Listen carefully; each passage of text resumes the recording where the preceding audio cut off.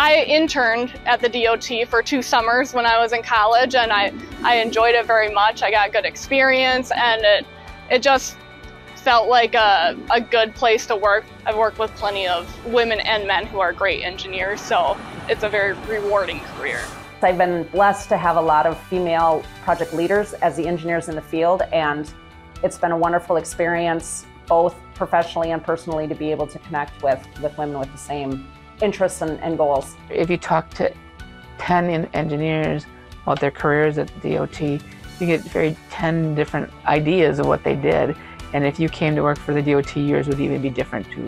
The face of engineering is changing. It's people who like to go out and investigate and experiment and talk to the public.